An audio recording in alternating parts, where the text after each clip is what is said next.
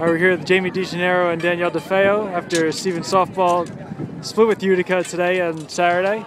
Danielle, we'll start with you. You went 4 for 4 in the second game. Were you seeing the ball well? How were you able to do that? Yeah, I just knew I had to put the ball in play, and as long as I put it in play, stuff would happen.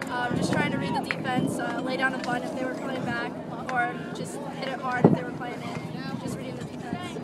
And now, Jamie, you had a pretty dramatic home run in the late innings there to tie the game. What were you looking to do when you were going up to the plate in that at bat? Well, whenever I get up to the plate, I always think line drive up the middle, but actually this time I actually said in my head, if I hit a home run, it'll tie it. I didn't think I was going to, but then I did, and I knew like right away. It felt so good. So. How did it feel when you knew it went over the fence and tied the game up? It was like the best feeling ever.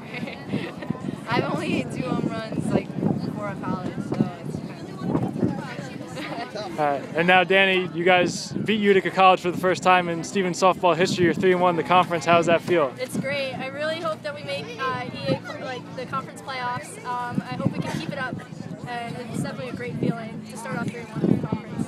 Great. Well, congratulations, ladies. Thanks for stopping by. Yeah. See you next time. Thank you.